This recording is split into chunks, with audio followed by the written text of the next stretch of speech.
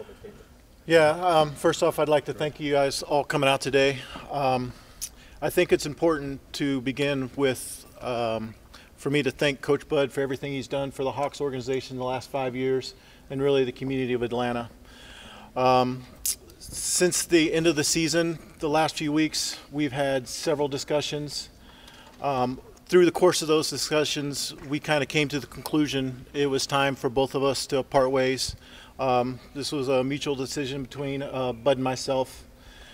Now I think the most important thing is for us to look to the future and begin the job immediately trying to find the new head coach of the Atlanta Hawks to lead us into the future. And with that, I'd like to take your questions. Can you, he doesn't start looking for another job immediately unless there's an issue. What did he tell you was the reason? You know, I really don't know that there's a reason. Like I said, it's not one thing. It was just the course of, you know, several conversations. We just felt like this was best for him and his career and the right time for the Hawks for where we are. Well, when you asked him, why do you want to look for another job, what did he say? You know, I don't want to speak for him, and those are private conversations. Again, I'd like to reiterate, it wasn't one conversation, it wasn't one thing. It was just kind of, we felt the right time for both of us to go separate directions, and it wasn't negative on either side. It was just time for both of us to move forward. When the season ended, or in those final weeks or whatever, were you under the impression, was your plan that he was going to be the coach the following year? Yeah, you and I spoke, obviously, I think it was the last game of the season. Still didn't have any doubts that he wouldn't be our coach. As I mentioned earlier, once the season came to an end, we started having conversations, and we just felt it was time for both sides to move forward. He still has 2 years on his contract. Can you reveal anything about the agreement and the financial side of that? Well, like any agreement we have, I'm not going to disclose, but yes, he did have 2 years on his contract. Did you, as you look back now, would you have handled things any differently, whether it was giving him permission to talk to other teams or, you know, trying to control the narrative a little bit? No, I wouldn't say that we have any regrets. Again, this was harmonious. There wasn't, you know, one side versus the other side. This was a collaborative effort. Can you say about the rest of the staff? Does that stay, or will that be up to a new coach? So those are conversations that obviously I'm going to have to take place last night when we came to this conclusion. You know, one of the first things we do is we reach out and notify all the players. Haven't had an opportunity to speak with all the coaches yet. We'll hopefully get that done here in the next few hours. But, you know, that's obviously kind of up in the air now. Can you say what the reaction was by players? I think the players' focus is the same as my focus. You know, I think the main goal is what's next. Who do we get? And that's where we're focused now, is to go out there and get the coach that's going to lead us in the future. What traits you're looking for in a new coach? I think for where we are right now, one of the things that is important is obviously having a coach that's going to connect with our young players, continue to develop our young players. So that's going to be a big part of it. Is this a speed bump or any kind of a delay in what you guys are trying to build here? And when you come in, as far as you know, you come in and now the coach leaves and you have to hire a new coach. Does that? I'm not sure if that's what you were looking for when you first came in, but does that change anything at all as you move forward? No, this doesn't change our plan at all. Our plan's still the same. We're going to continue, and you guys have heard me sound like a broken record for a long time, but you know, we're going to continue to develop our young players. We're going to continue to build through the draft. We're going to continue to look to gather assets, maintain our financial flexibility. This doesn't change our plan at all. How widespread, this is getting back to sort of Chris's question, how widespread will the search be? I mean, will you look at just guys who have head coaching experience? Will you look at assistant coaches that you think could be a head coach? Will you look at college guys? So one of the jobs when you're in a position like mine, or really any jobs in management, you have your contingency list, right? When there's time for change. So we certainly have a list together. We're going to do a thorough job, but whether they have head coaching experience or they're assistant coaches, both will be looked at. How many guys are on your list? It'll be a thorough search. How tough is it to find somebody who understands the rebuilding process, that this is going to take some time, it's not just a one-year thing? I don't think what we're going through is anything that's new to the NBA or really sports in general, so I think most people understand that. Is there any, did you get any sense from the players if there was a backlash? I mean, you can look at the situation and say Bud quit on a team or a position that he was in, you know, being part of the rebuild. They put all in on the rebuild. I would squash that right away. I mean, you guys watched our team play all to 82 games. Coach Bud didn't quit at all on this group, and certainly our players didn't quit on him, so I don't accept that, I guess. After the fact, though. No, listen, again, this was conversations, dialogues that went back and forth for a couple weeks, and we just felt like it was time for us to move forward, and he wants to move forward with his career. Travis, you may have already answered this, but what was the final breaking point of just deciding to go with this dissolvement of your relationship?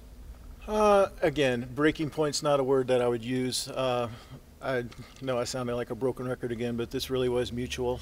We both feel like this is what's best for the Hawks and what's best for him in his career. Or if not breaking point, I guess, at what point did the final conversation happen where, okay, this is what we're doing, this is where we're going? Listen, Bud and I spoke 90 minutes ago. Still, you know, we've had, I don't want to say hundreds, but a ton of different conversations.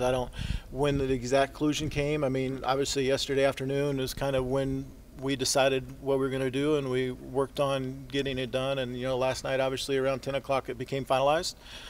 So I guess yesterday afternoon will be the last time. But like I said, we spoke 90 minutes ago. This is as mutual as parting can be. What was the role of ownership in all this as far as, were they frustrated by negative connotations that were maybe out there that their coach was looking for another job? It certainly, I don't want to say it's a black eye, but it wasn't a good look. I just wondered how much of this was from ownership. No, listen, Tony Ressler and his ownership group hired me to make the basketball decisions. Obviously, anytime there's a major decision made like this, Tony's going to have input and going to, you know, be involved. But, you know, he's entrusted me to make these decisions. So this, again, is a decision that was made by Bud and myself. And obviously, Tony was in the loop on it, and the rest of his ownership group. There were two major decisions connected to this from an ownership standpoint. One was financial, obviously. The other is the decision when you guys split that you're basically saying you will sign with another team and there's no compensation involved from another team. Was that something that Tony had to sort of digest for a while before he agreed to? Obviously, Tony's involved in all these decisions. We made the decision that it was best for us to do this yesterday as opposed to waiting and seeing what might happen. But certainly we had his blessing. Is there a timeline you're looking for before you want the new hire to be in place? I won't want to put a hard date on it, but we will certainly begin the search quickly. I think it's important to make this decision. First off, we're going to do a thorough. We're not going to make a rash decision, but we're going to do a thorough job. But I think it's important to get our new coach in here and start the process of moving forward. Would that, for that to happen before the draft? I would assume that it'll happen before the draft. Before the lottery?